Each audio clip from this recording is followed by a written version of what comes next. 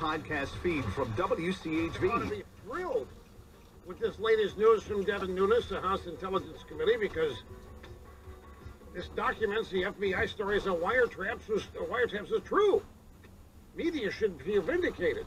By the way, there's a little added twist to this.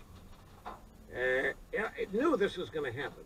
The ranking member of the House Intelligence Committee, the Democrat leader in that committee, is Adam Schiff, the pencil neck guy from California.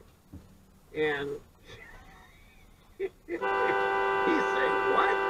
I don't know anything about this. They haven't told me anything about it.